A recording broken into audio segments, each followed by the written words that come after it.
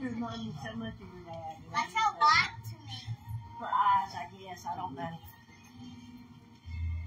That's how black to me. When you tell her, wow. Man, we got wishes really bad swimming. And I pushed for sunscreen on every 30 minutes. This like get hurt. But it's just like once in the week too. We've got wishes on here.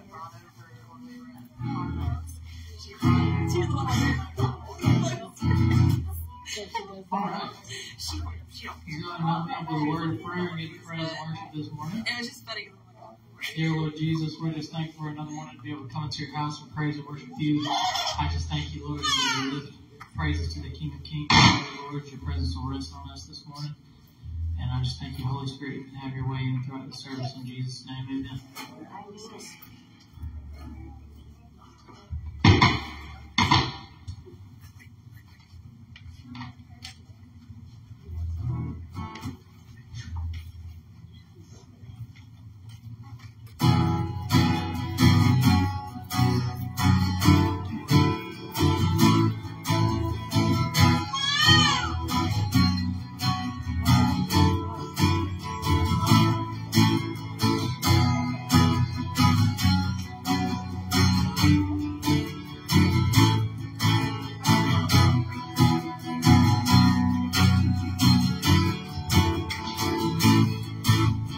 Lord, you are good and your mercy endureth forever. Lord, you are good and your mercy endureth forever.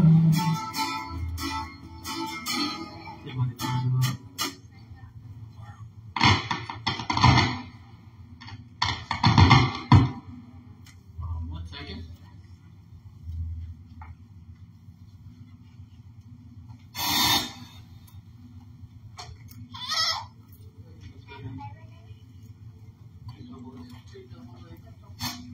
Pause.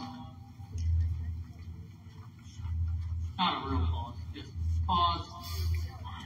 Nobody move.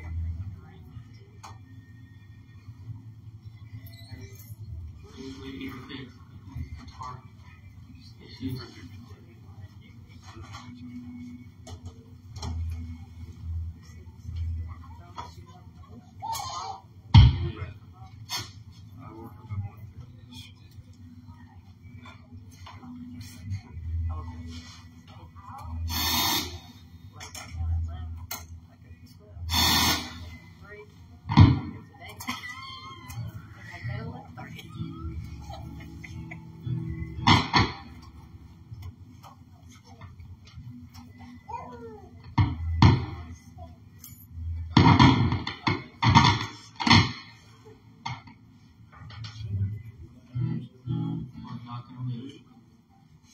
Here we go.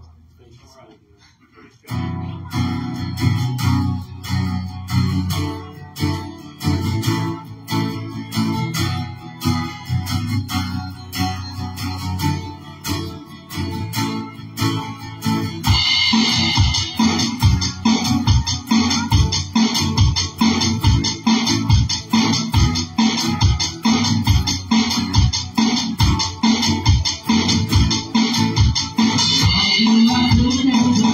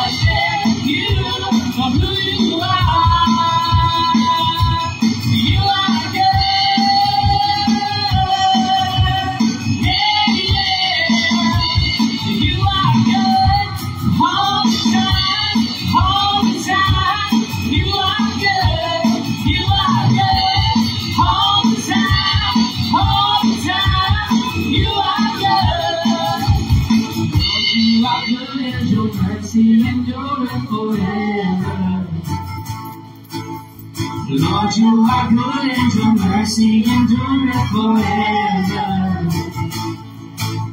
And people from every nation and tongue, from generation to generation, we worship you. Hallelujah, hallelujah, we worship you for who you are. We worship you. Hallelujah, hallelujah, we worship you for who you are. For who you are. For who you are. You are good.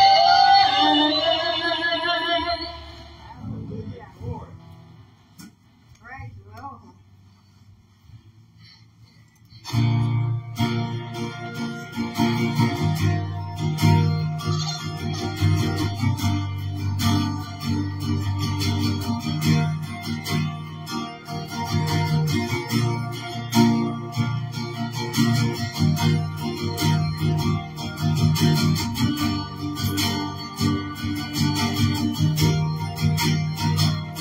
To every battle, to every heartbreak, to every circumstance,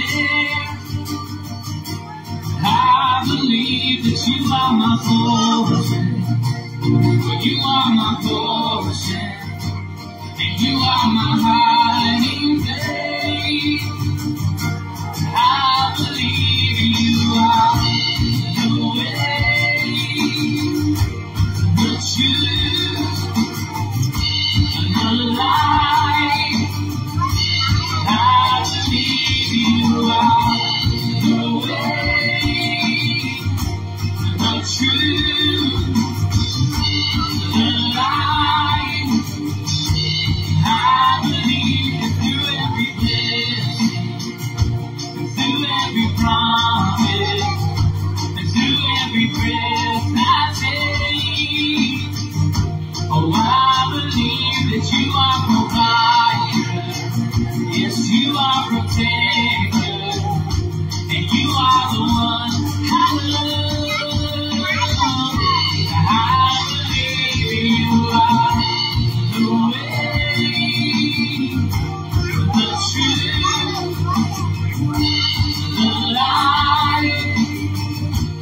I believe you are the way, the truth, the light.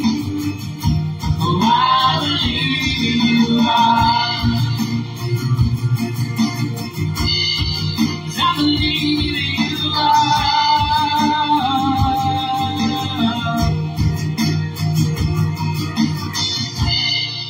It's a new horizon, and I'm set on you. 'Cause you will meet me here today with mercies that are new. All my fears and doubts, they can all come true, because they can't stay alone when I'm here with you. It's a new horizon, and I'm set on you. And you meet me here today with mercies that are new. Yeah. All my fears and doubts, they can all come true, because they can't stay alone when I believe you are the way, the truth, the light. I believe you are the way, the truth, the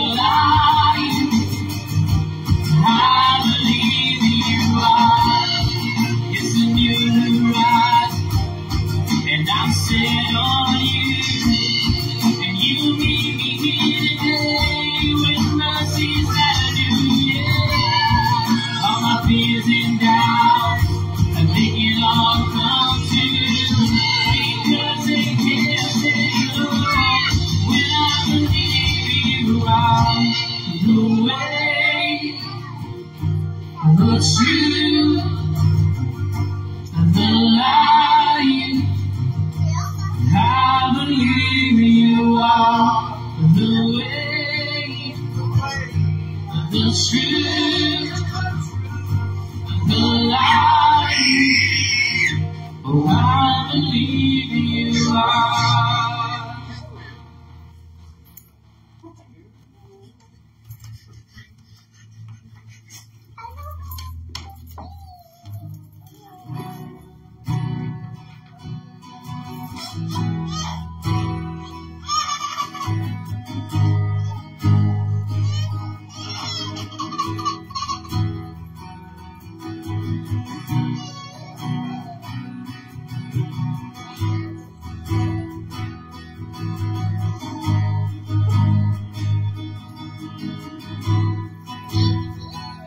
When you walk into the room, everything changes.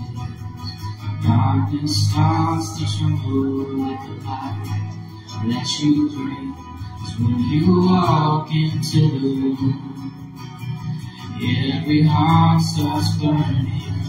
And nothing matters more than just to sit here at your feet and worship you.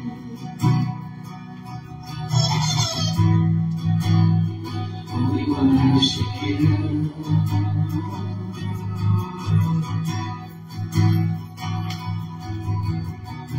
As we love you, and we'll never stop. We can't live without you, Jesus. We love you, and we can't get enough. All this is for you, Jesus.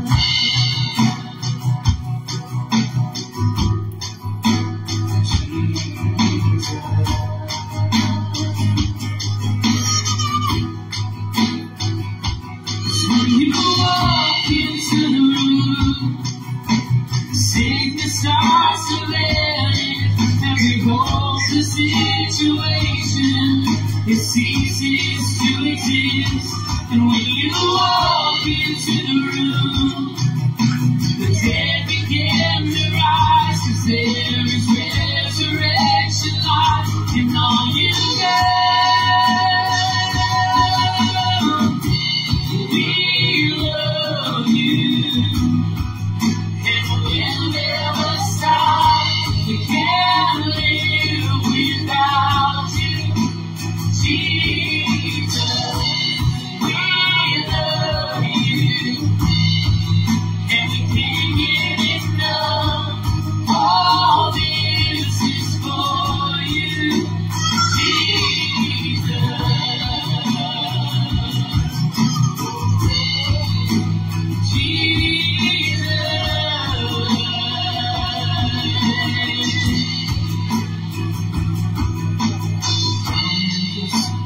All we are, we give you permission. Our hearts are yours, we want you.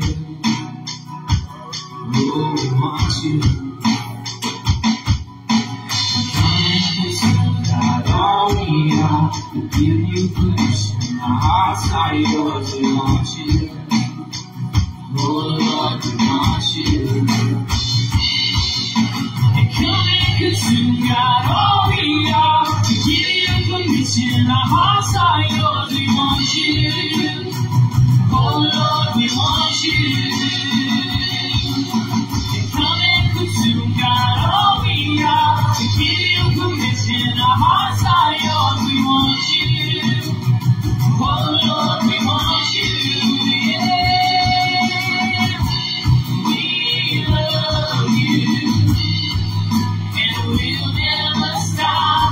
We can't live without you, Jesus. We love you, and we can't get enough. All this is for you, Jesus.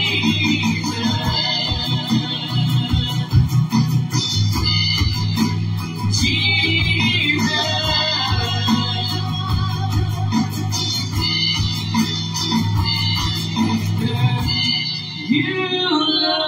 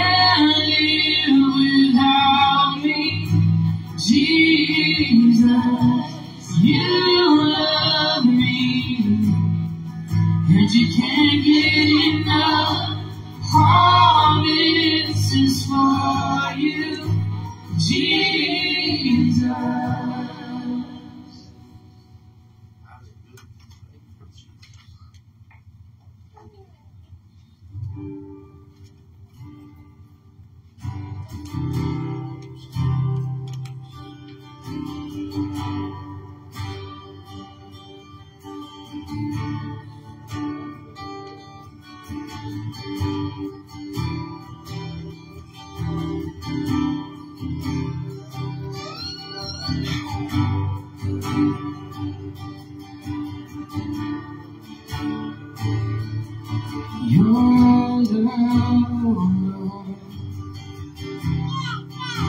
it reaches to the heavens.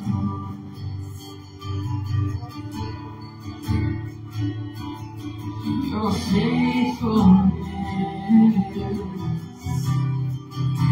stretches to the sky.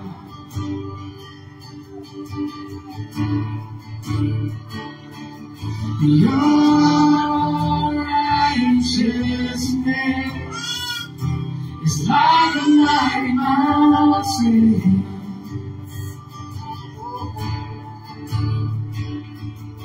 Your justice flows like the ocean's tide. I will lift my heart to worship you, my King. And I will find my strength in the shadow of your wings.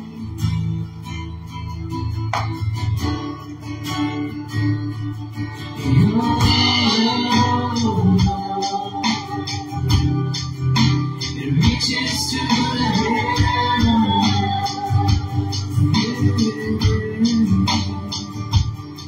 Your faithfulness stretches to the sky.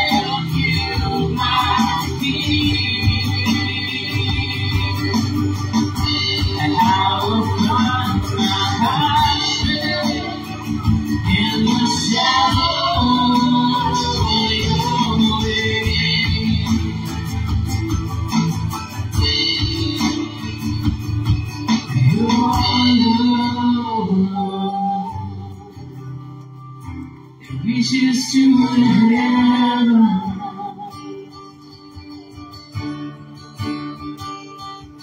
Your faithfulness stretches to the sky.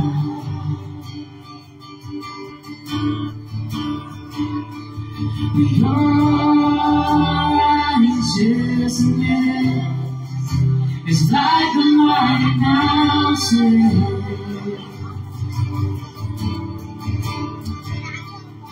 Your justice flows like the ocean's tide. So I will lift my heart to worship you, my King. I will find my strength in the shadow of your wings.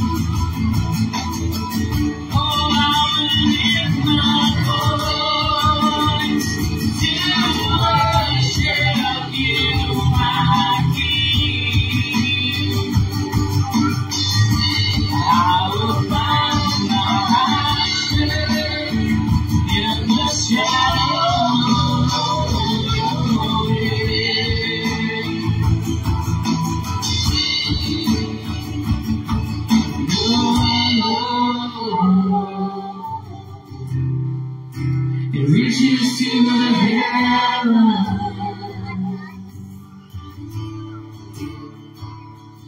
Your faithfulness stretches to the sky.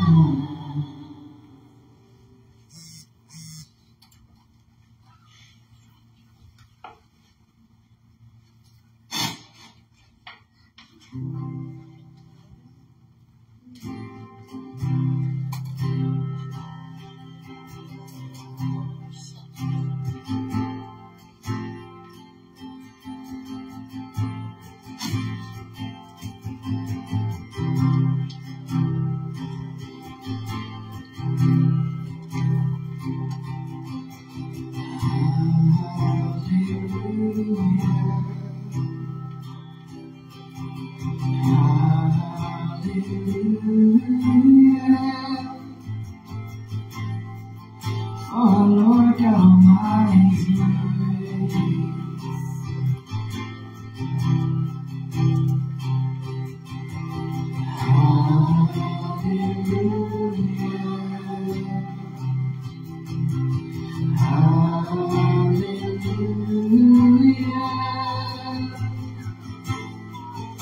oh Lord God Almighty,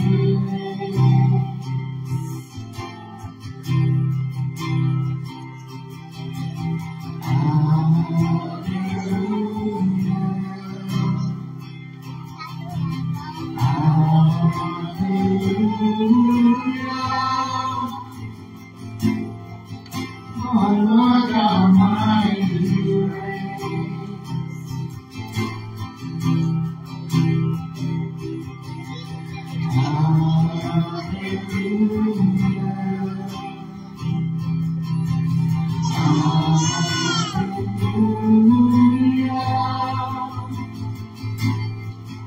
oh Lord God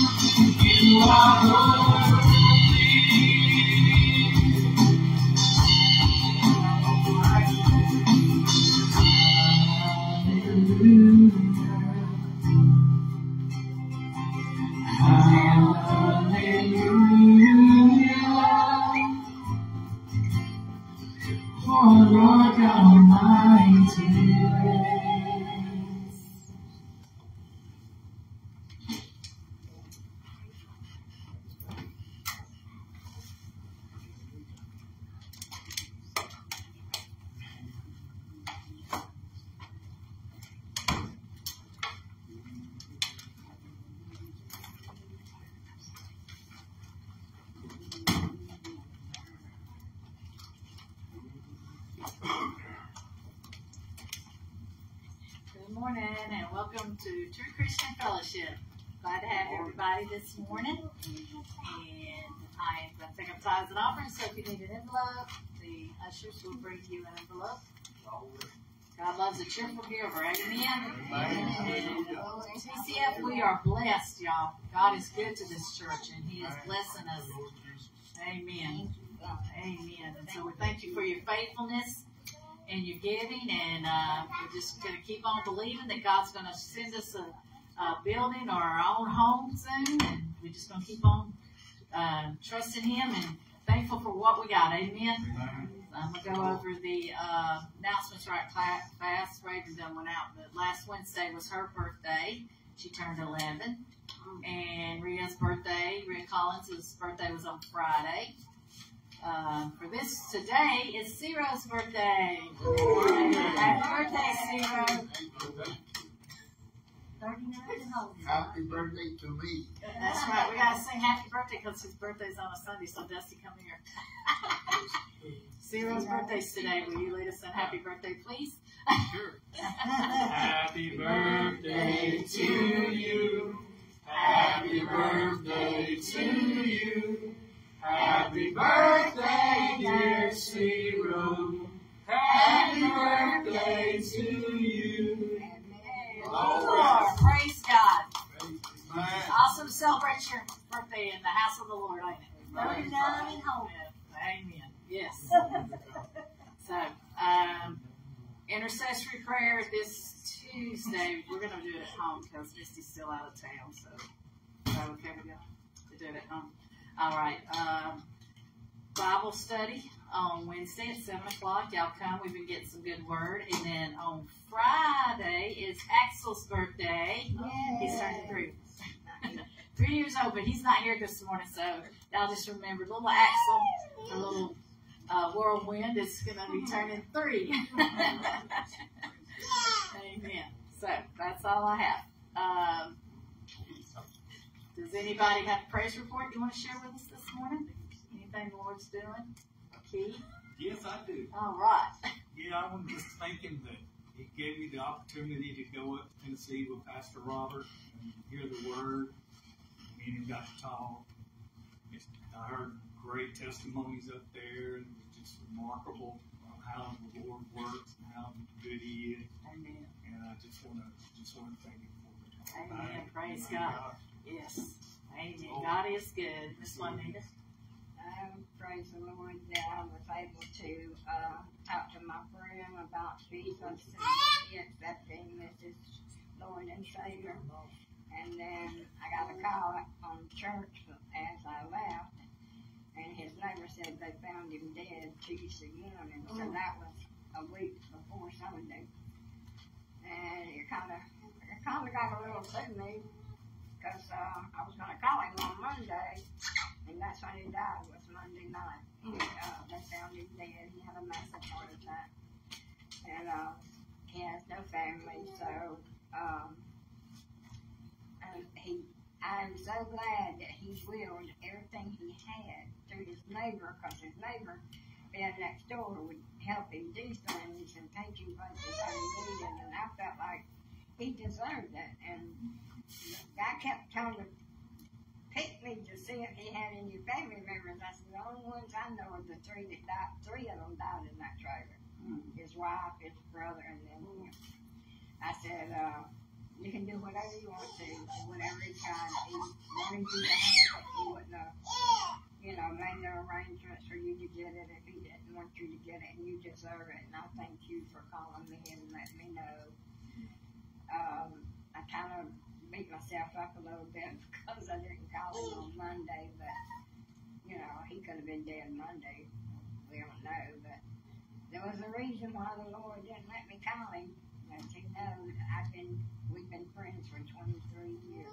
And I said to lose him, like his wife and his brother, I knew the Lord was taking him off. He was in bad health. He couldn't hardly get around. He couldn't breathe.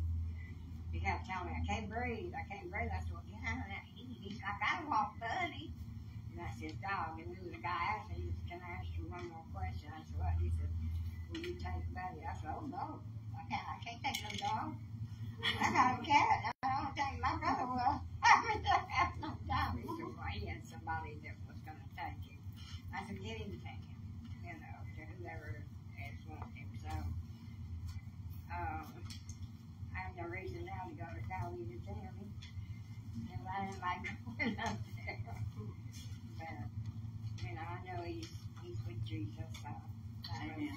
the best part of No more suffering and no more pain. That is, when we step into glory, y'all, it don't even compare. I was listening to Keith Moore this morning. That's what he was talking about. Is over there, you know, we all can find something wrong with our body, especially women. We nitpick things, but when you step over there, there's everything that was meant to be, what we were meant to be. There's no more suffering. There's no more pain. There's no more sickness. There's no more disease. What God wanted this world to be is in heaven, and then we're going to be with Him, you know, the one who really loves us and created us. So, you know, it's hard to let go, but the people that go on before us, they don't want to come back to this. It's, you know, just think about that when sin was lifted completely. The world drags you down. It's just what it does. This world is full of sin, and we are the light in this world. When we get to heaven, it'll need nothing but light, nothing but God's glory. Amen. So, you know, we rejoice with those that go on before us, even though there's a time, you know, for grief. And so you just trust in the Lord. He'll get you through it. He will get you through it. Miss Brenda. Brittany finally got a tooth pulled. Amen. She's going through a rough time on this side, but it's swollen like a balloon. But this side's healing good, so she's going through a little bit. And plus, she's got to work doing all this. So I just hope God's got her. He's going to take care of her. She's doing a little bit better.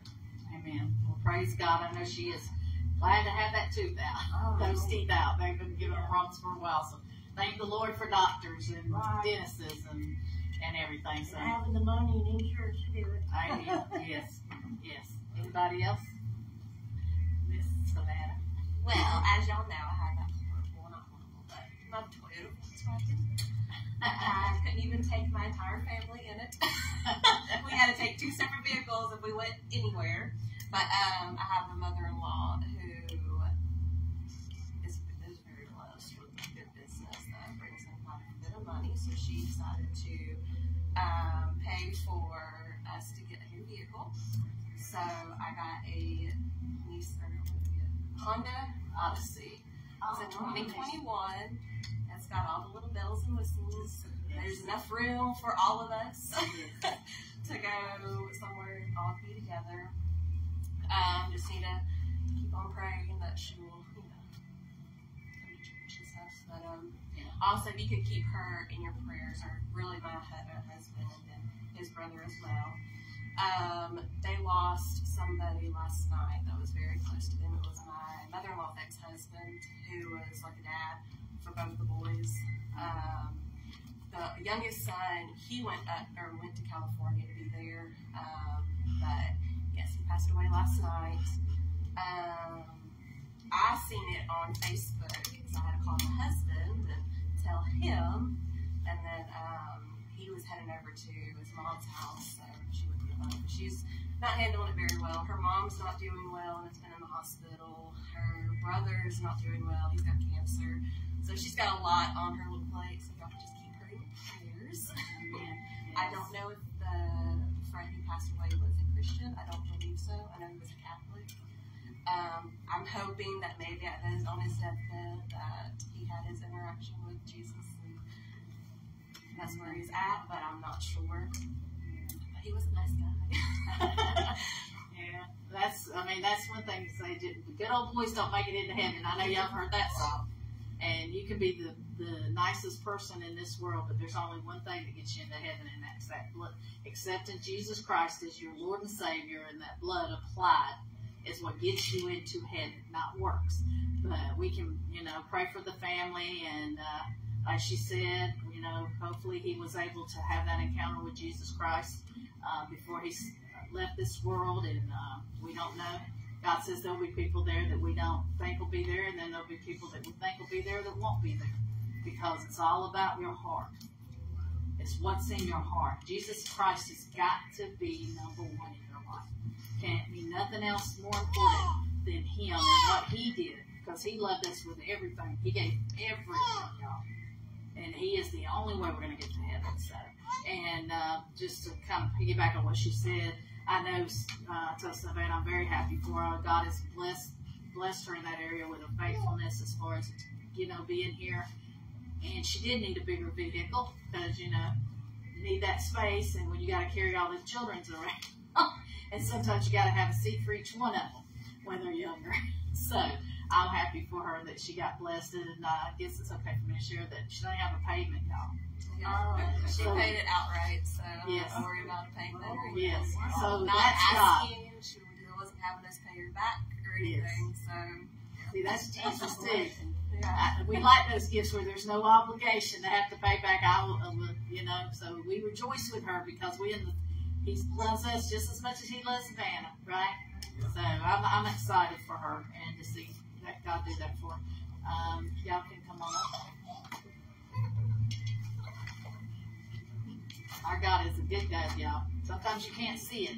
You gotta look through the mess, but He is there. If He's your Lord, He is there. Trust me. So we're going to lift this up to Him. Father, we just thank You for the opportunity to sow into Your kingdom this morning, Lord. I thank You for each person that's here today, Father, and for those that are able to give, Father God, and for those that are not, I thank You, Lord, that Your word says that You give seed to the sower, and if their heart is to sow, Father God, I thank You that You're going to bring it into them, Father God. And I thank You, Lord, that this church has more than enough to do what You called us to do. I thank You, Father God, for faithful members, faithful givers in this church, Father God, and Lord, for faithful people to work in this church, Father. Servants, people with servants' hearts, Father, to You, Lord. And in Jesus' name we pray. Amen. Amen.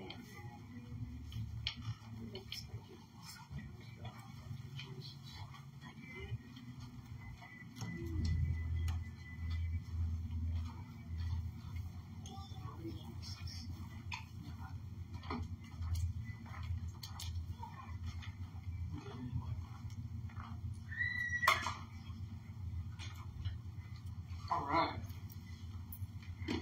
So last week, if you remember, I preached on having freedom in Christ.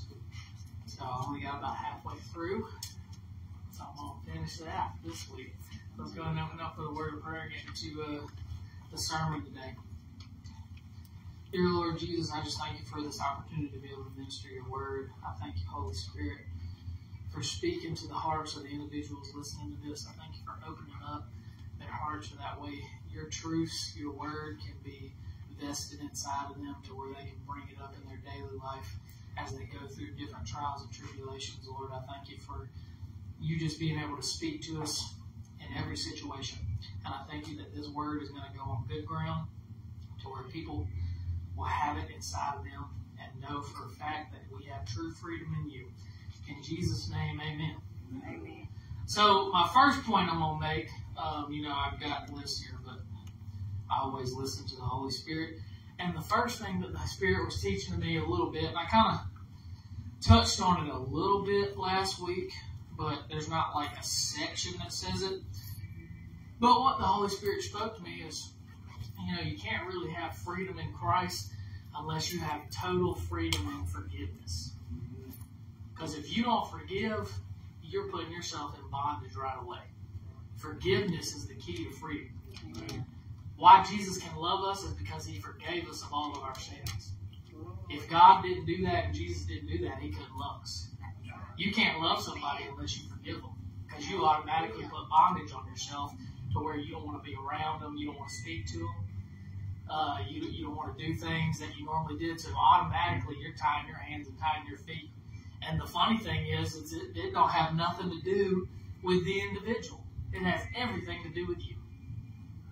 If you have any type of unforgiveness in your heart or any type of feelings toward anybody, you're only hurting yourself. It doesn't matter to them. Doesn't matter. When you get to heaven, God ain't going to be like, well, they didn't forgive you. He's going to be like, who did you forgive? That's the one whenever He speaks to you and say, if you can't forgive those that you can see, I can't forgive you. you know? So forgiveness is the key to walking in love, to doing everything with Christ. If you can't forgive, you automatically just handicapped yourself in the spirit. You might as well just made your spirit man be in a wheelchair. You know, and you can't get the blessings you want and everything else. So the real thing you got to get when you want to get to freedom is having that freedom of forgiveness. Because if you don't forgive, you're not going to love. You're not going to be happy. Joy's not coming. None of the fruits of the Spirit are coming if you don't forgive. So if you got somebody you need to forgive, the best thing about it is you just say, Lord, help me love them. You love them, I love them. You love them, I love them. I say it all the time. I woke up this morning and there was somebody that the Lord put on in my head that I had no idea that I had anything in. But whenever their name popped up in my head and their face, and it's somebody from my childhood, I was like, ugh, God, I wouldn't want to be around them. Have you had any people like that? You're like, man, I'm so glad I don't have to be around them. But as soon as I said that, the Holy Spirit said, you're not forgiven, you're not loving. So I had to, in that moment, this morning, I had to say, Lord, I love them. I don't want that to keep me away from heaven. You don't know what baggage you're holding on to from your past until you let the Lord really deal with you. Until you really do it. And that's when, after the Lord was talking to me about that, He said, what are you really doing in your walk? You got to examine yourself. That's what, whenever He said examine yourself, you have to examine yourself. When you take an exam, if you go somewhere, it's pretty tight-knit. You know, there's only one answer that's correct. There's rarely multiples. So you got to be perfect in this, examining yourself as you see the day approaching to make sure that you're going to be found where you want to be found. Because the fact of the matter is, none of us know when Jesus is coming back. He could come back the instant you get angry. So is it worth it? Now, of course, whenever something hits you, if Jesus came back, that's not sin to you till you dwell on it. Just like if you lusting and everything else, whenever you have that first thought, you're going to have thoughts. But whenever He deals with you and He's talking to you, and you still hold on to stuff, you're walking a dangerous path. Your blessings instantly cut off. Ain't nothing He can do with unforgiveness. Because that's all He said in the Bible as far as being able to see Him, is you have to forgive. So just constantly examine yourself. See. Let him prove to you who's in your life that you don't have. I mean, it probably took me 15, 20 years. There was a boy in middle school who used to pick on me every day when I was in 6th grade.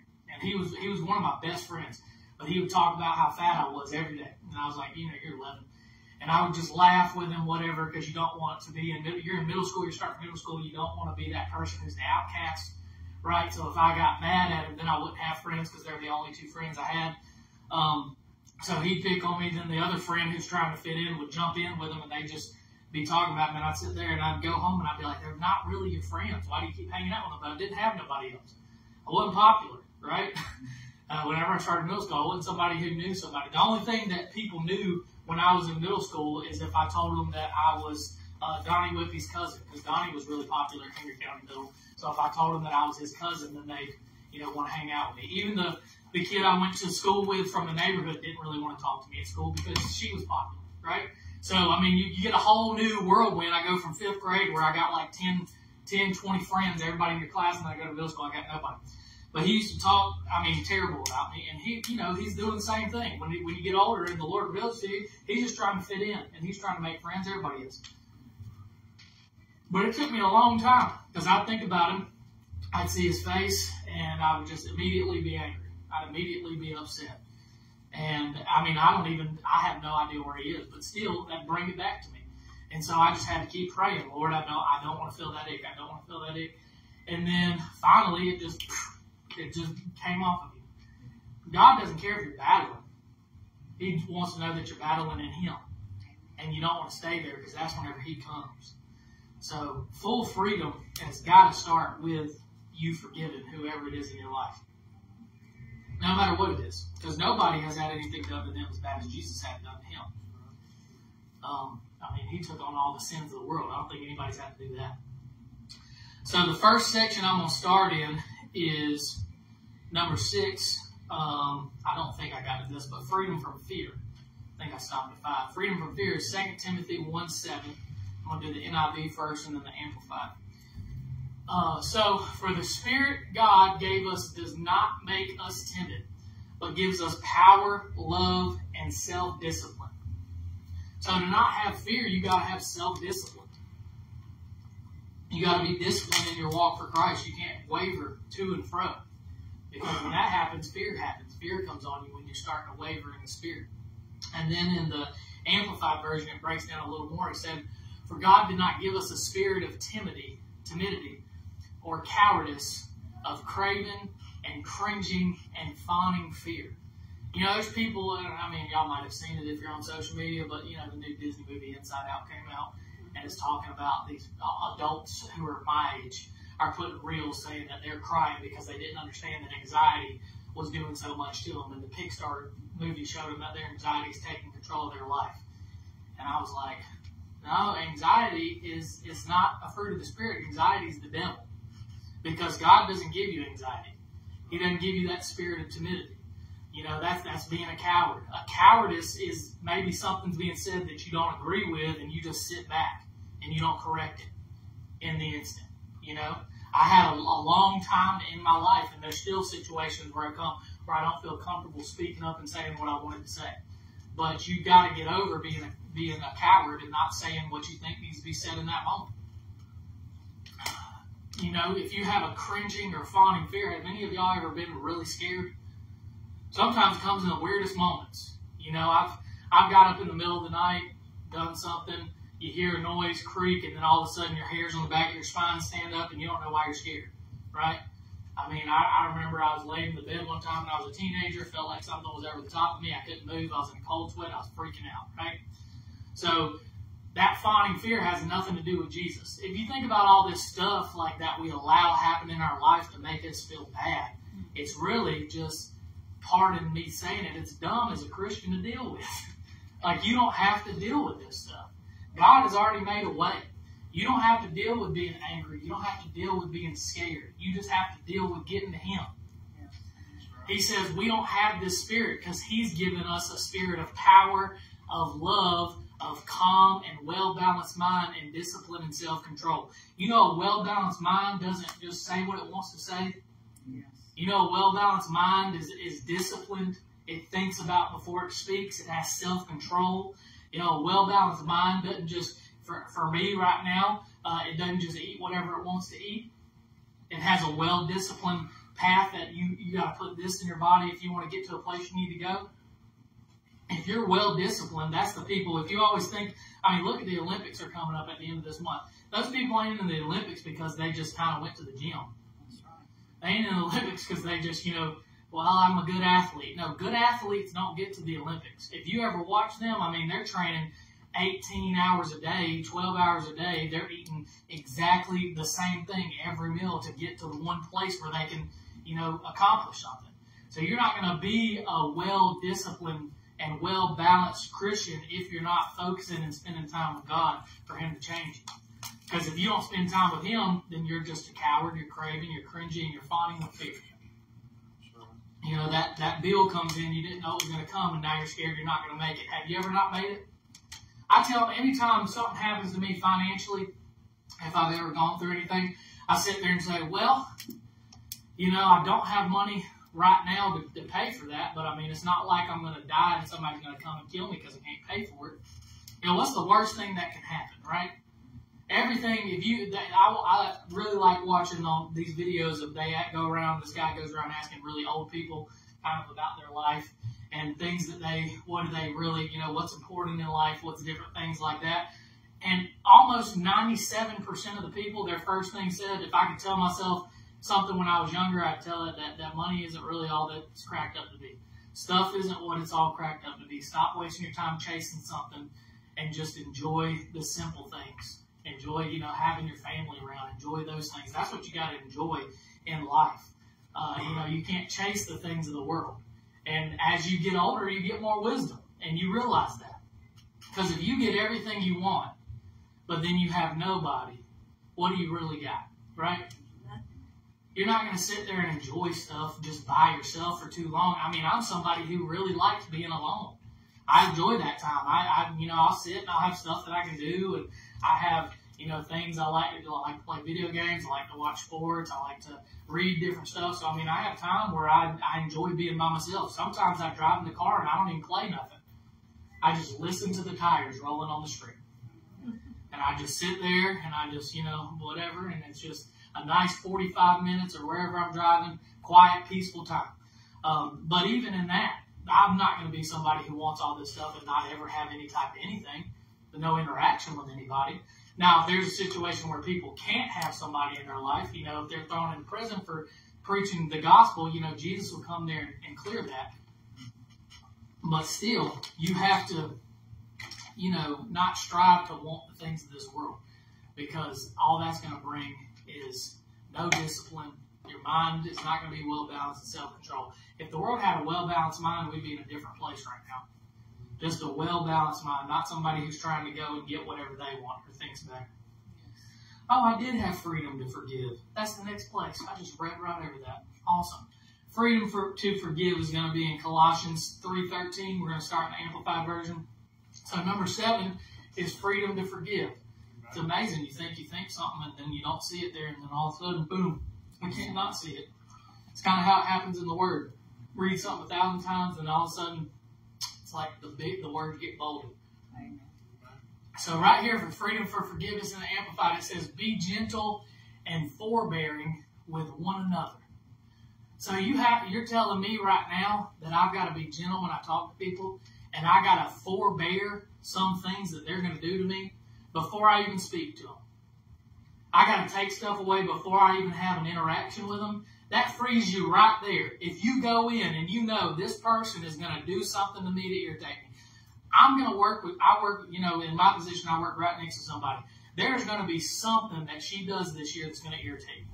You can't be close to somebody like that. There's going to be something that Courtney does to get on my nerves. There's going to be something I do to get on her nerves. You cannot stay close to humans living in this body and not do something to get on somebody's nerves. But when you are forbearing and you already know this, well then automatically you're ready to forgive. You're ready to just give them love. If you're not forbearing, then you're not ready, and what do? You get ticked off. Then all of a sudden, what's the first thing that happens whenever you get mad at something? Separation. First thing it is, the first thing you want to do is go somewhere else. Don't want to be around each other. So right there, you just cut off the union just because you can't forgive and you can't love. And it says, if one has a difference, a grievance, or a complaint against another, readily pardoning each other. Can you imagine if you pardon somebody, if somebody came to you and you had done something? Because I'm sure that I do stuff to people that I don't even know about. I get on people's nerves without even knowing. All of us do. All of us, the way we act, our personality, just who we are as a person is going to do stuff to get on people's nerves. And I'm sure that I've done that to other people. But if I was readily available for somebody to come, and if they were going to confront me about what I was doing, and I had no ick in that situation, and I just said, I'm sorry that it made you feel that way, I love you, and I'm trying not to do that again, and Jesus is going to correct me to do that. How are they going to respond? How are they going to respond to that? If they want to fight with that, they're going to fight with themselves. You can't fight with Jesus. You can't. You ask for forgiveness, you can't fight with that, because then right there, if they don't want to forgive you, God can't forgive them. You put it all off of you, and then all you can do is you start praying for them. If you have that ready to pardon each other. When you pardon somebody, you take away their sin. If you get pardoned, I know there was they pardon everybody. When there's a new president, there's always a list of people that they pardon. And they get out of the, whatever it is, whoever they're running from. It probably has something to do with who gives them the most money and who they're backing. But when they get pardoned from that, is the debt's taken away. The whatever debt you had to pay 25 years, 30 years is gone. So you got to pardon each other in that way, knowing that whatever they do against you, you can't hold on to it. And even as the Lord has freely forgiven you, so must you also forgive. So right there, you don't forgive, you're not going to see Him. Like, you are not going to see Him if you don't learn how to forgive and love people. And in the NIV version, it says, bear with each other and forgive one another. If any of you has a grievance against someone, forgive as the Lord forgave you. And you have to know how the Lord forgave you. What did He do? On the cross, He took everything away. Because if he doesn't take it away, when you stand before him, that's all he's going to see. So he has to take it away so that way he sees him. And then in the Passion Translation, it says, tolerate the weaknesses of those in the family of faith. Y'all know I got some weaknesses that I need y'all to tolerate. I'm going to have some things, and we're in the family of faith, that I'm going to need you to tolerate that I might not even know is a weakness. Instead, what people, especially in church, want to do is we want to target and pinpoint because we got a little bit of word knowledge. Nobody has an abundance like Jesus. All of us think we're just so smart in the word and we know everything, but we automatically pick on people's weaknesses. Well, why are you correcting me with this whenever you eat what you want to eat?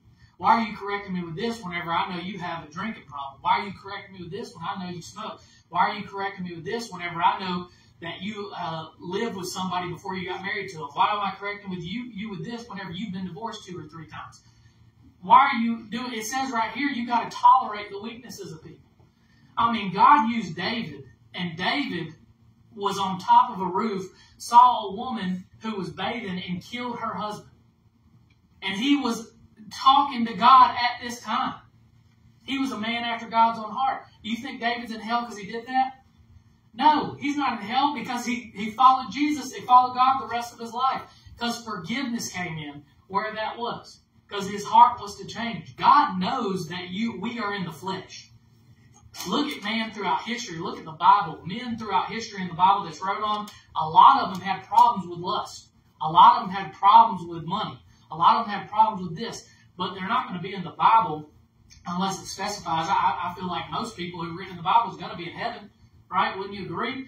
So Jesus is tolerating our weaknesses. Why don't we do that with other people? If someone gives you a word from the Lord, it's best just to shut your mouth and just go with it. Because you're going against something that's, not from the Lord. And it might not sound what you want to hear in that moment. I mean, think about this. I mean, we've had times where I've been on a diet and I've told Courtney, well, help me out.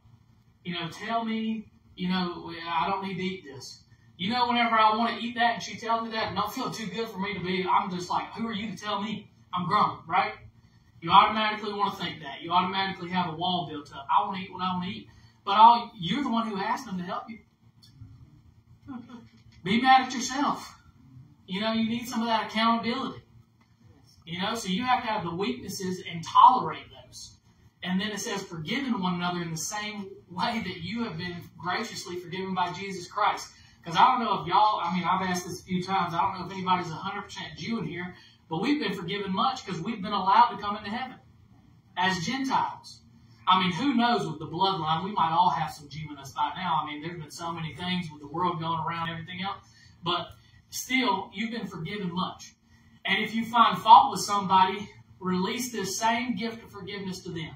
There's a verse in the Bible we've read many times that says it's like dropping hot coals on their head. If you love somebody and you forgive them, you're dropping hot coals on their head. What I think to that is that either going to make them madder, because hot coals can make that fire burn, or sometimes at the end of that charcoal, they're still hot and it kind of simmers down, right? You do a charcoal grill. But either way, that's going to make them more mad, more angry. If you just love them and forgive them, there ain't no reason. If they're like, I know that I was mean to you, I know that I was this, I know that I was that. Especially somebody, imagine if somebody stole money from them and you went and gave them more money and told them you love them like Jesus. I'd floor them right there. They wouldn't know what to do. So you can't hold this stuff against people if you want to have true freedom. Because if you don't have that, then you're not free. You can say it, you can speak it, you can do whatever you want to do, but it's not going to happen. That's why the best videos, I think, is whenever somebody's had something terribly wrong to them. They got somebody on death row, they've murdered somebody in their family, done these horrible things to them, and the people who get up there and say, I forgive you for what you did. Because if you realize that the father of the world, the devil, is in control of everything, it's really not the person who did it to you. It's really not them. It's the enemy that put that in their mind, and they didn't have the right tools to fight that. Because there's not a person in the world who has not thought a horrible thought at some point in their life. I mean, I've had thoughts growing up, whenever, especially you're young, a friend does this to you, I'm going to take this bat and knock them upside the head. Did I know that if I knocked them upside the head that I could possibly crack their brain and kill them? No, I was too young. But that's still a terrible thought, and it's happened.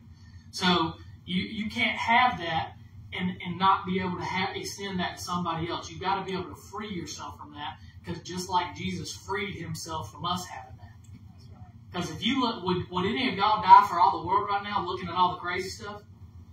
I mean, sure, you might die for your family. Everybody says, oh, I'll die for you, I love you. But that's only the people you love. Jesus died for people that you wouldn't want to die for. Would you die for Hitler if he was in the 1940s? Because Jesus did. You know, would you die for Pharaoh back in the times when he was killing all the Jews? No, but Jesus would have. That's real love. When you can die for people who you don't have any association with and no fleshly thing for, when you can say, I'm going to die for them. You know, and I've got to get freed in that a little bit, because I've told some of the kids, we do those shooting drills, and I told one boy, he was talking during that, I said, boy, with these 23 people in here and me, if you talking and it was a real shooter, I'm throwing you in the hallway. I said, I'm throwing, you know, all these other teachers are getting shot up for all these kids. I always thought, I was like, man, these kids are terrible. Why in the world did you put your life on the line and get shot for them? Like, I see all these kids, and I'm like, well, I just couldn't, in my head, I couldn't do it. But Jesus did. You know, he did, but whenever you think that, then what you're thinking about is my life is more important than somebody else's when you have those thoughts. So the Lord has to constantly change your mind. I didn't even know it was sin for me to say that out loud or something not right until just now in this moment preaching. The Holy Spirit just brought that up to my mind. Just preach it so you can get corrected all the time. And you should be happy when he corrects you, so that way he can change the way you're talking so everything can be perfect. Unforgiveness can lead to sickness you don't know about and everything. You can't have it. Like, mentally, people are in, you know, talking to counselors, being on all these pills. I mean, my goodness, just love them.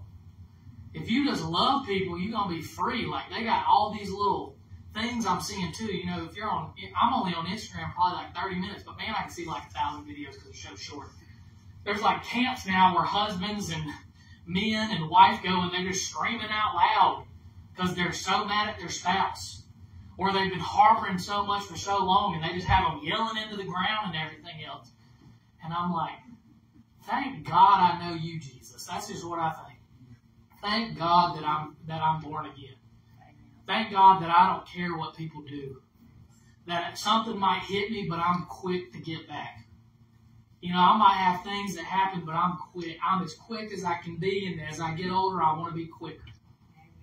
You know? I mean, people look, you know, and people talk about me and Courtney and all this blessings and everything else. The only reason why that happens is because we know to be quick to forgive each other. We're just not going to hold stuff against each other. That's the key to anything. With any relationship you have, it doesn't have to be husband, wife, could be friends. If you are quick to forgive, then it's going to be fine.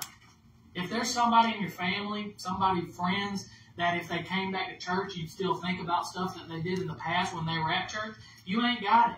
You got to forgive them. You got to love them. I mean, there's people that I really love who came to church, and if they came back, I don't ever have an ick when someone walks back in. I can honestly say that. I don't have an ick. I'm happy.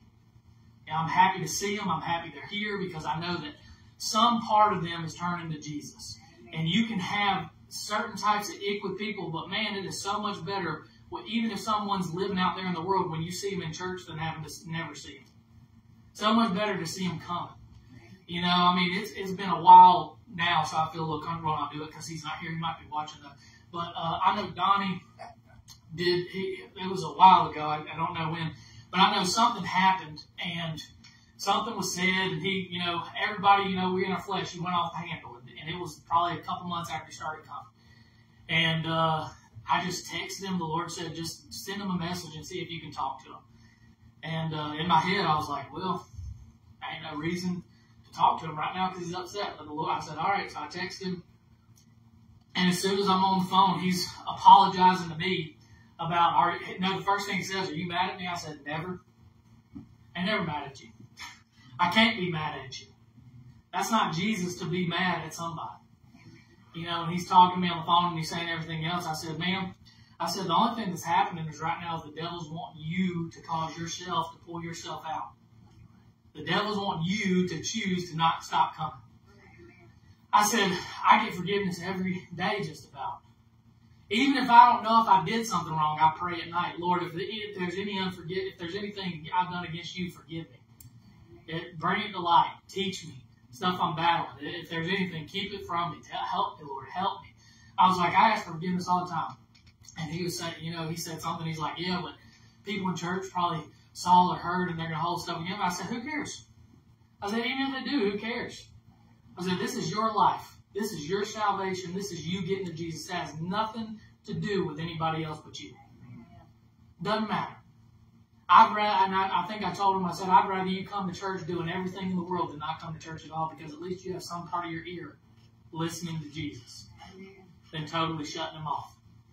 And I was like, the enemy's just trying to take you out, keep you away from church. He doesn't want you to stay in church. And that's what you got to do to people. You got to love them. You gotta love people. Even whenever you don't want to make a phone call, you don't want to text somebody, you just have to love them. And a lot of times you're going to have to love them in a real walk. You're going to have to love them in their weakness. Jesus told Peter, you're going to deny me 3 times. Do you think that in Jesus' flesh that felt good when God told him that this person you've loved, you've taught for years is going to deny that they've ever known you? Jesus probably didn't feel great when he heard that from the Lord, but he was so walking in love, he just told Peter with a smile, you're going to deny me 3 times. Peter said, no, I'm not. He said, yeah, you are. Just kept going.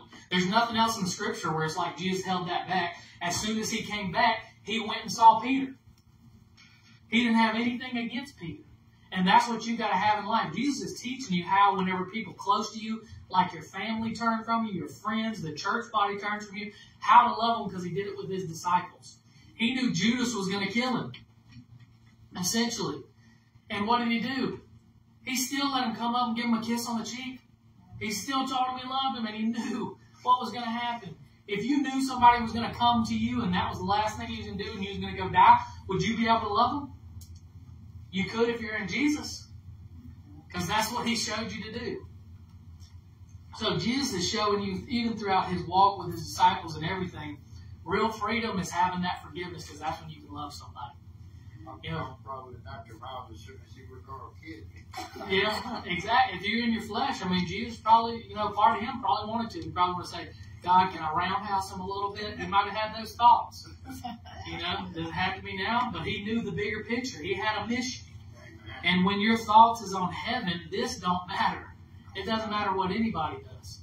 It wouldn't matter if somebody came in and cussed you out. You'd just be like, ha, I'm going to heaven.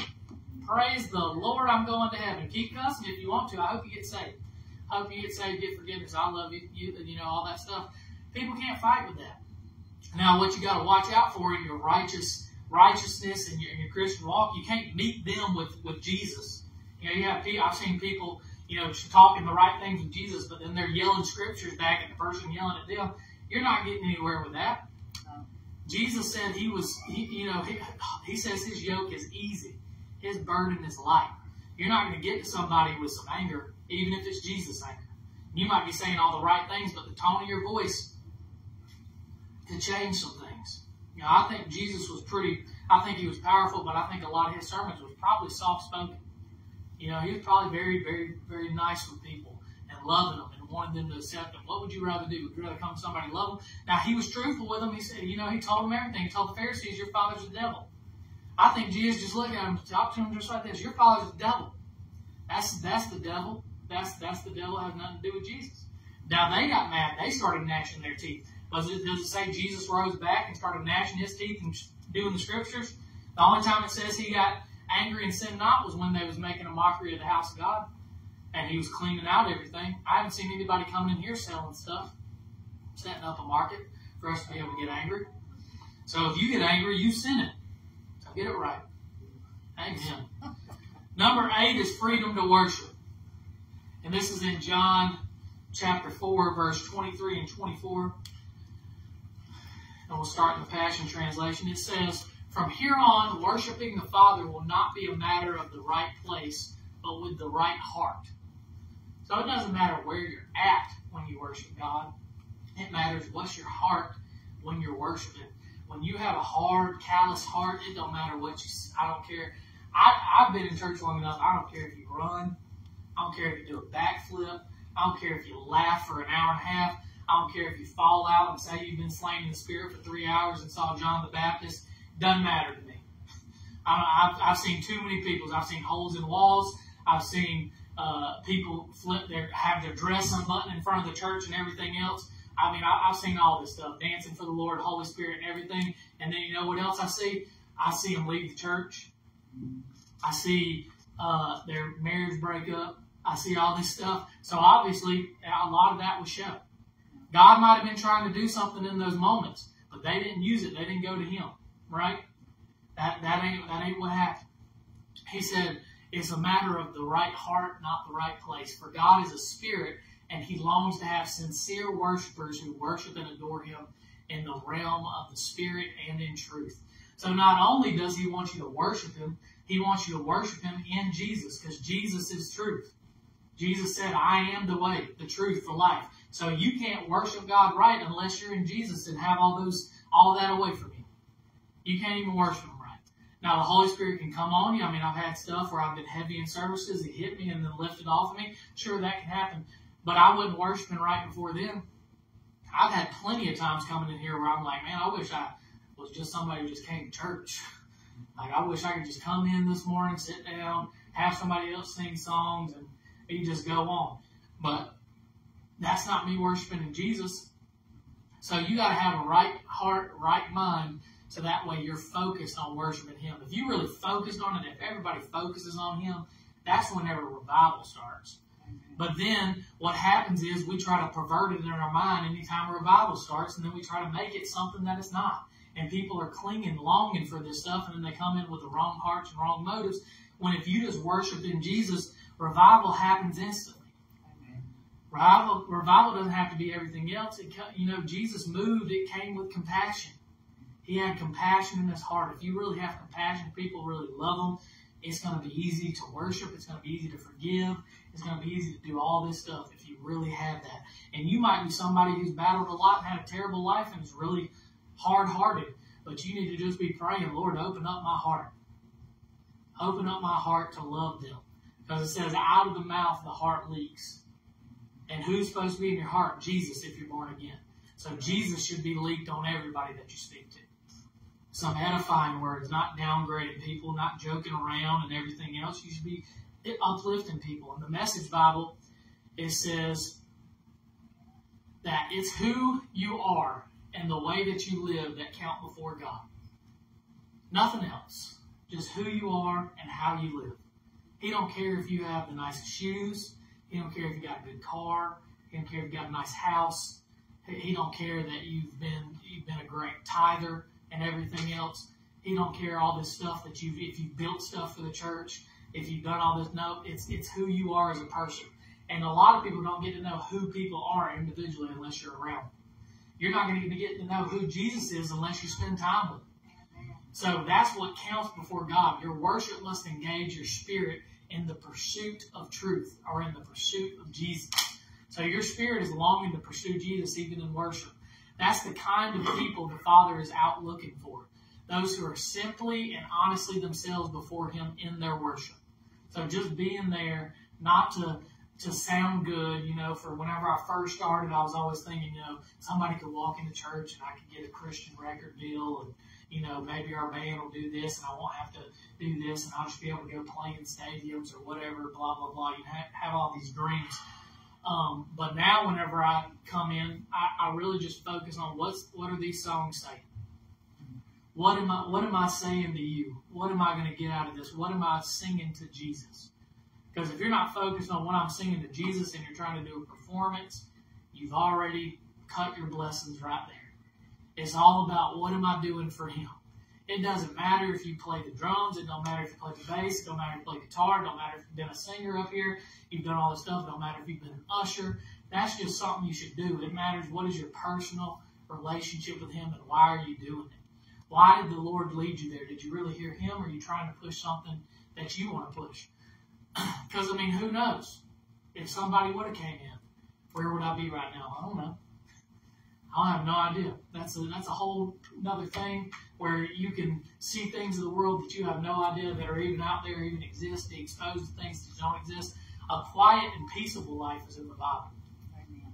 Quiet and peaceable. Sometimes just having quiet, having peace is all you really need.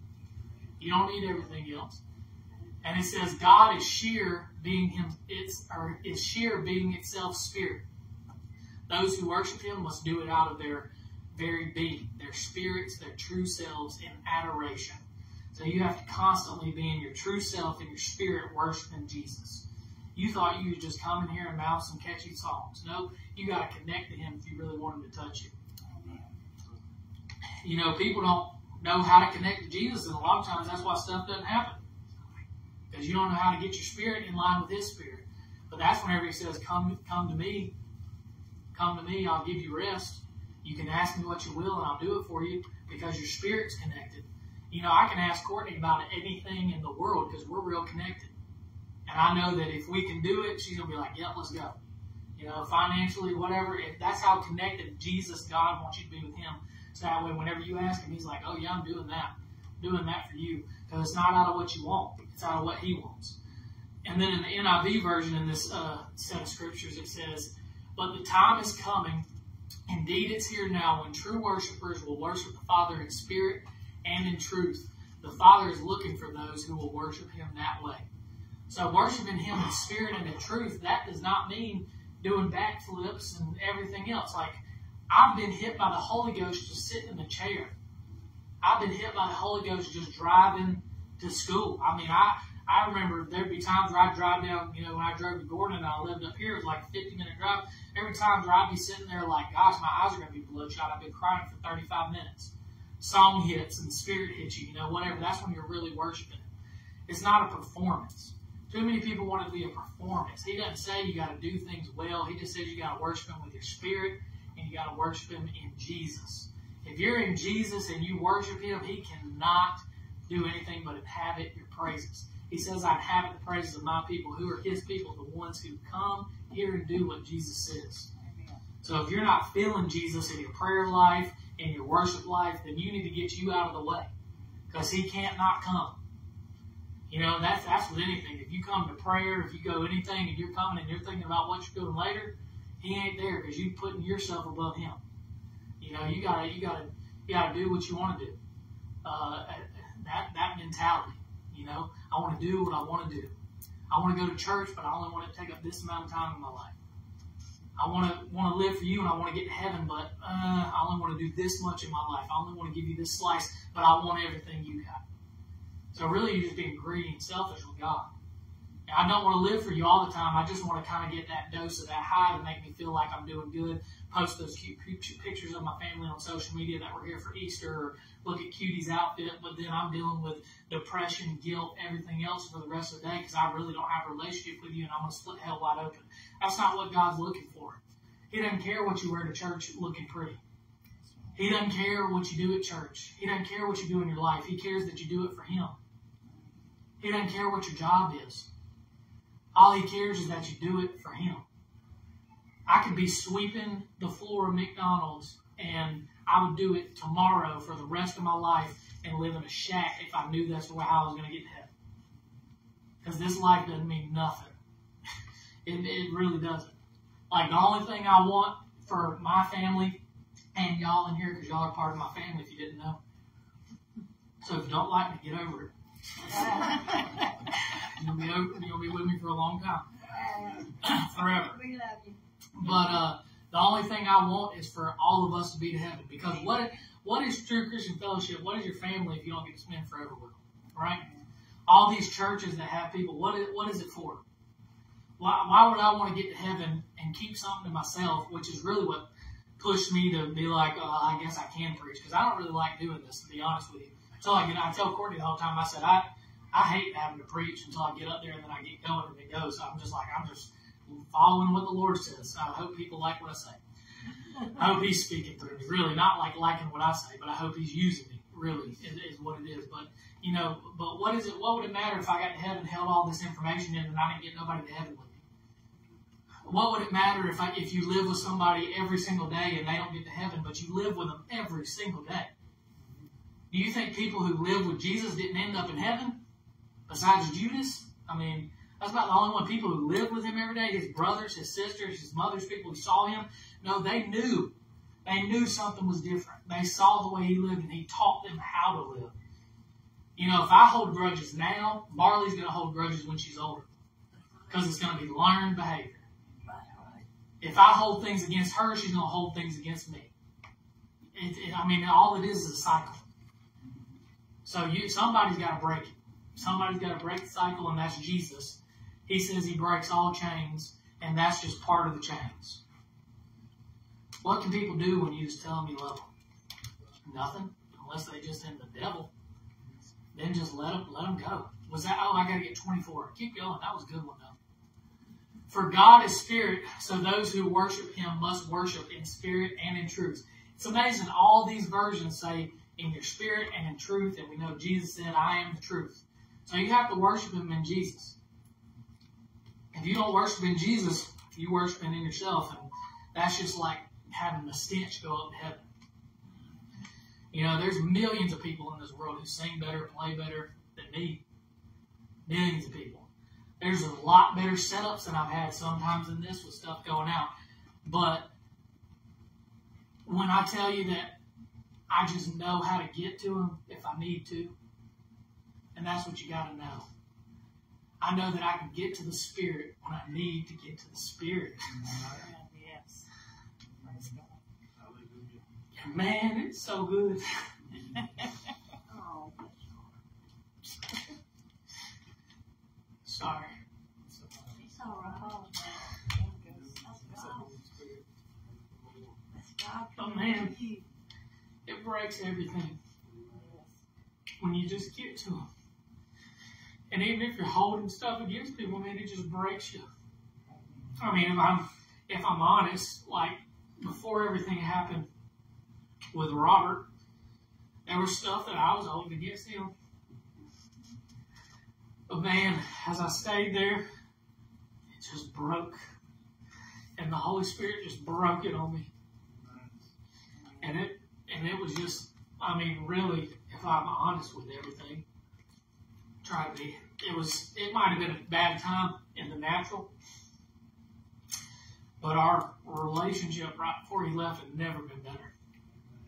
And there had been good times, but man, we were so close, so tight, that it would have never been better.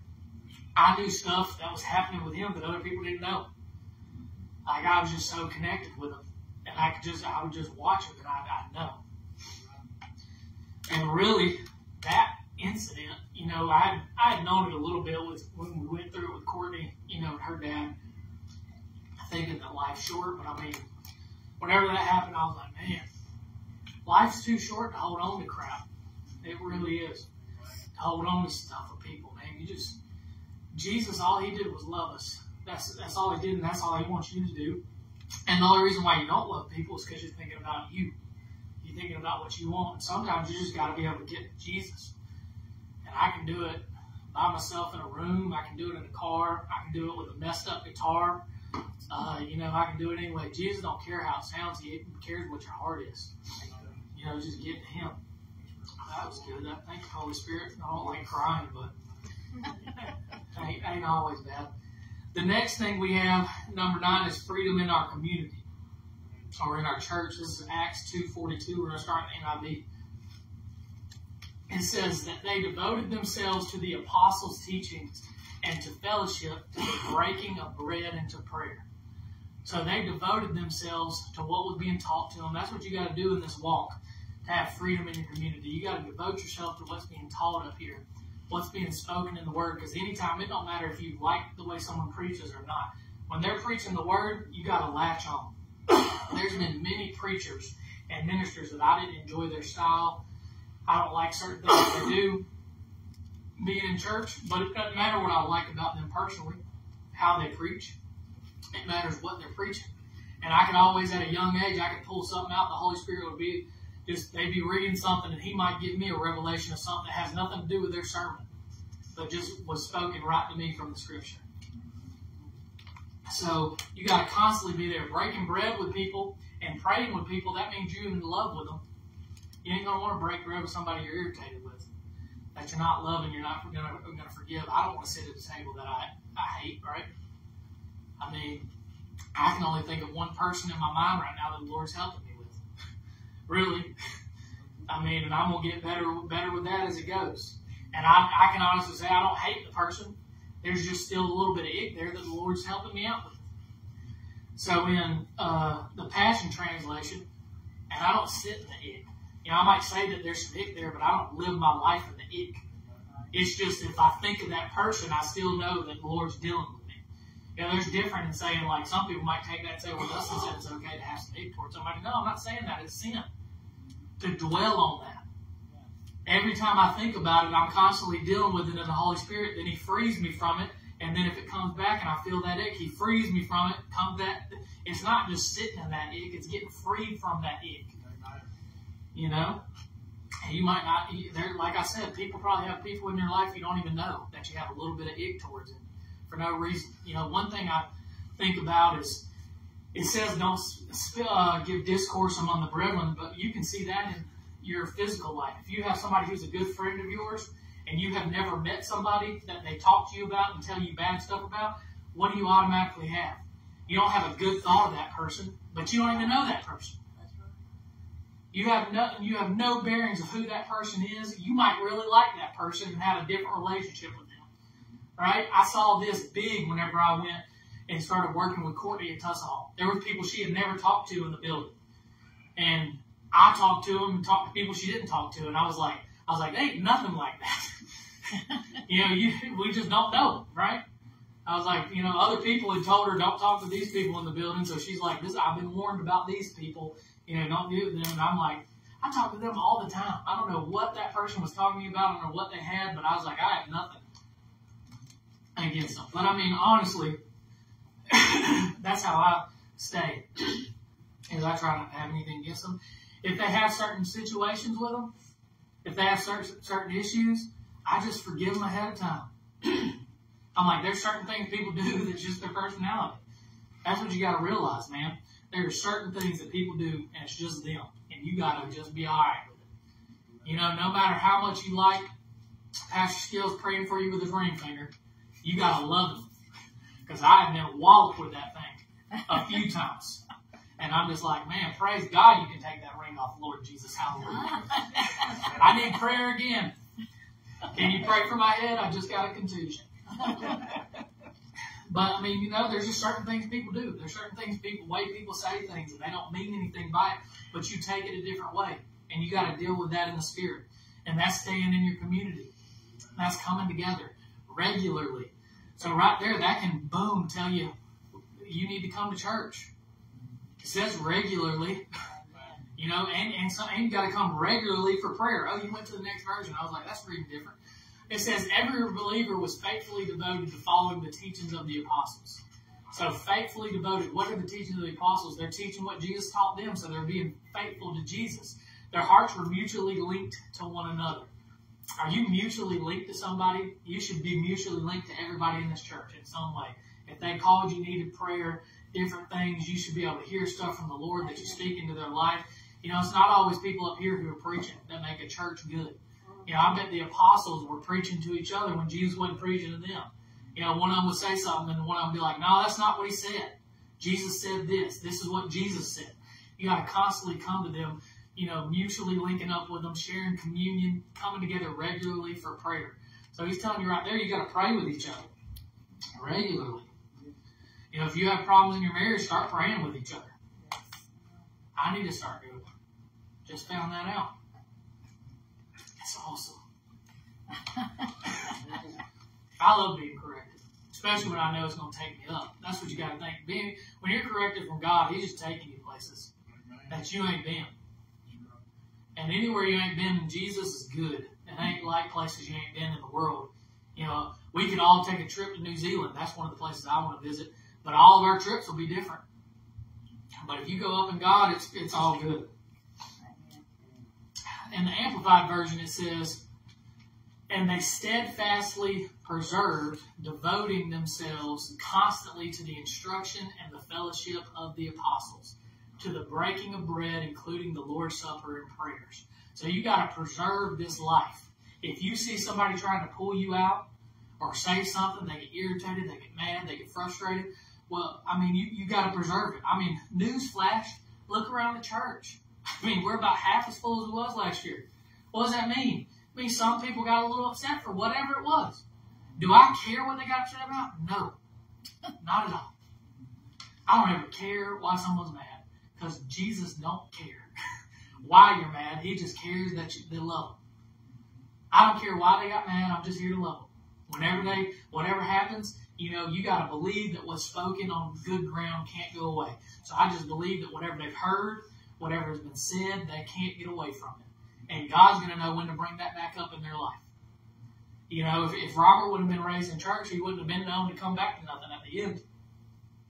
And there was a lot of times you might have thought Word wasn't planted on good soil.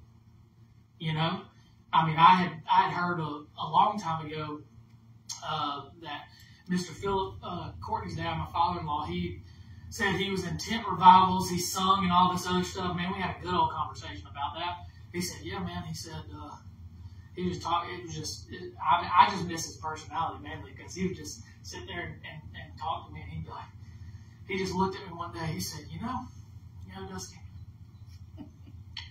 I might not do it a lot, but I've got the Holy Spirit. And I said, I believe you, Mr. Phillip, I believe you.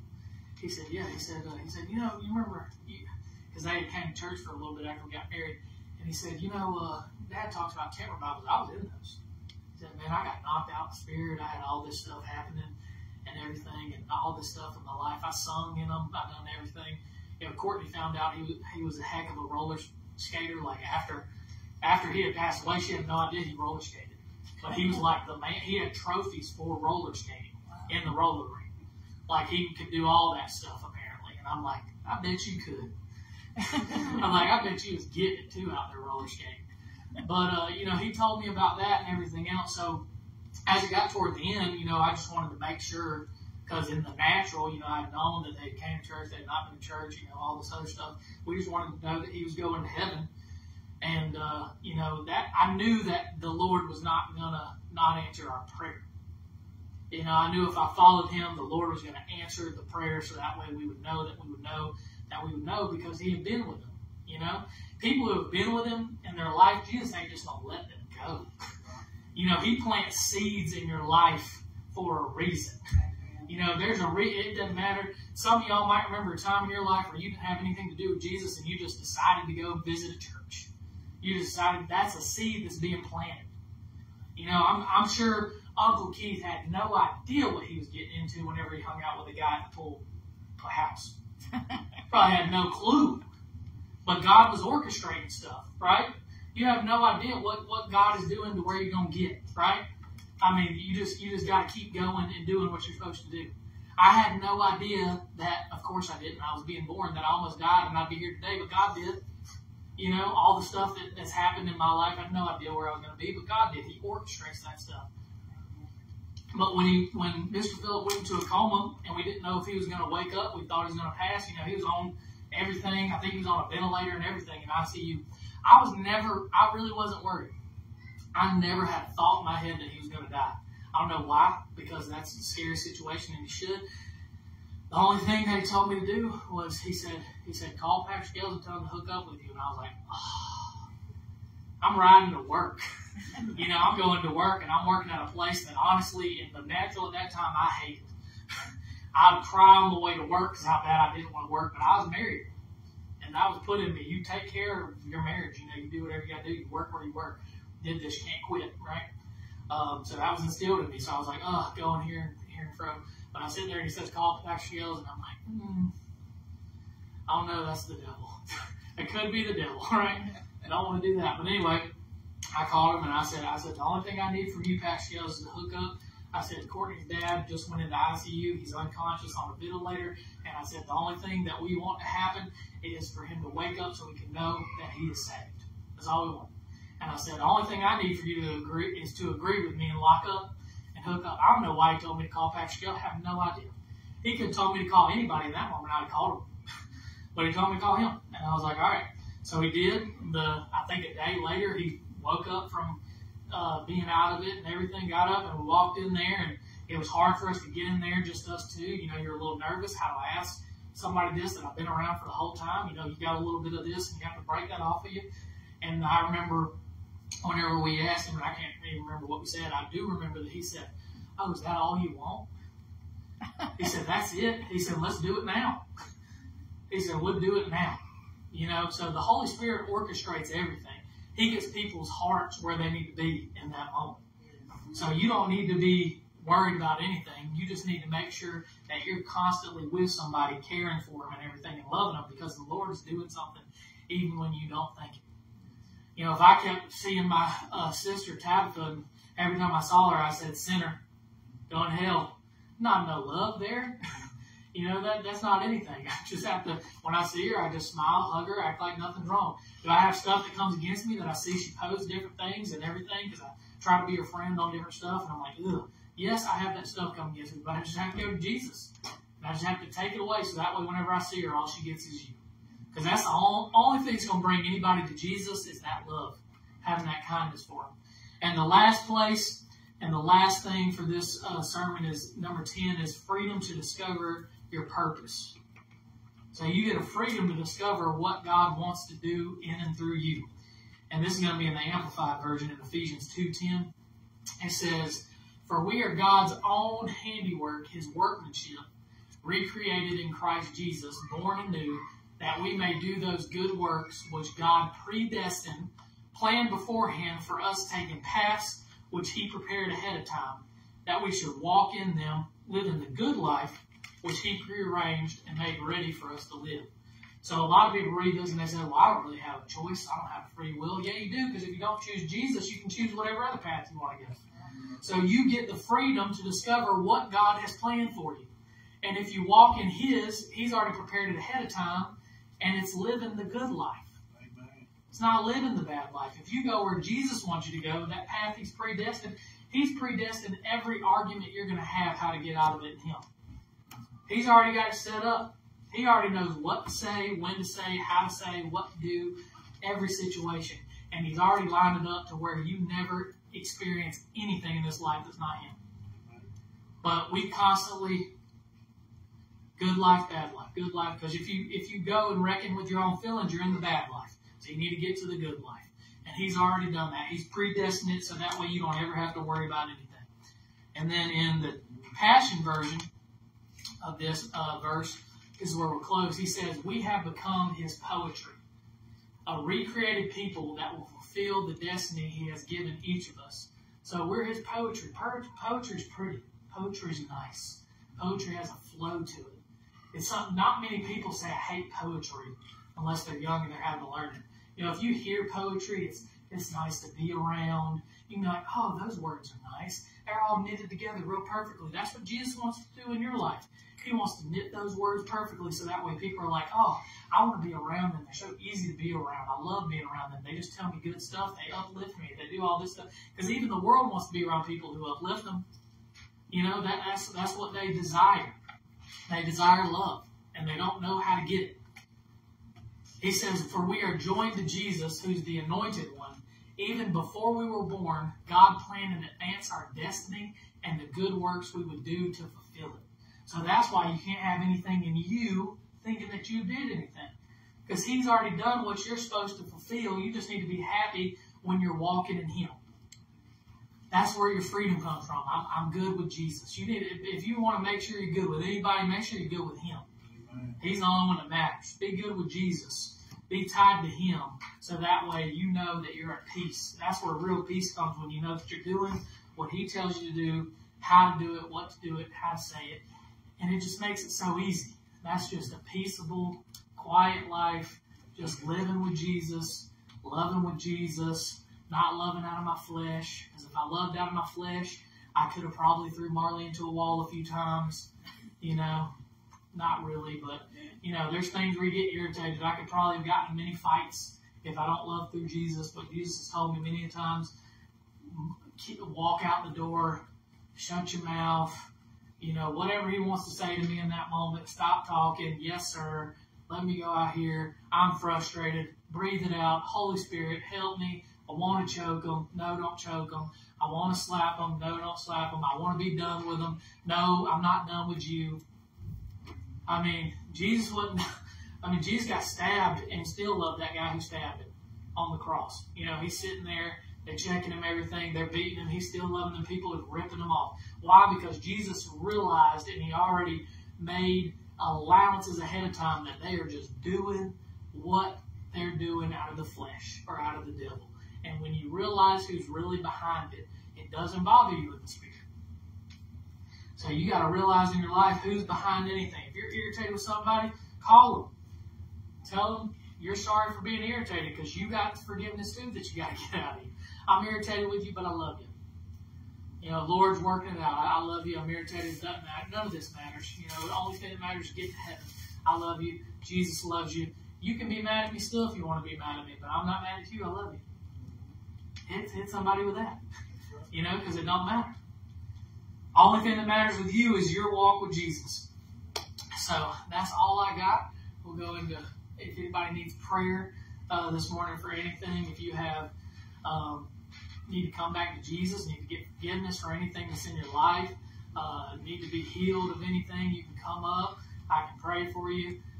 You can pray at your chair, whatever you want to do. If anybody needs anything from me, you can raise your hand and put it back down. Yes, ma'am. I need some relief on my back. I'm ready to have surgery. I'm tired of hurting. I'm tired of taking medicine. I mean, it's just like a Band-Aid. It's not helping. I mean, it's helping temporarily. But I struggle with this every day with my back. So I need you to put hands on me and pray with me. And I come up there.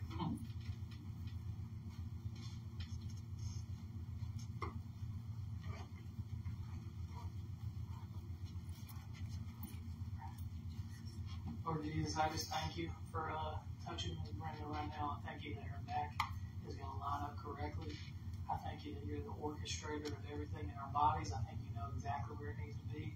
I thank you that if there's any inflammation, any nerves, any tendons in the wrong spot, you're taking it out. You're shrinking it. You're making it back in the place it needs to be.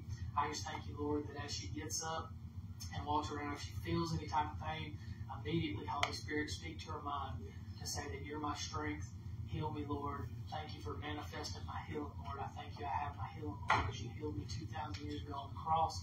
Thank you, Lord, that you've already done it. You said we are healed. So I just thank you for the manifestation of your promise, Lord, and that her back will be perfect, 100% perfect. In Jesus' name, amen. Amen. Thank you. You're welcome. Love you. Anybody else? All right. We'll say a prayer and then go ahead and head on out. Dear Lord Jesus, I thank you for the service. I thank you for this time. Holy Spirit, I thank you for your word.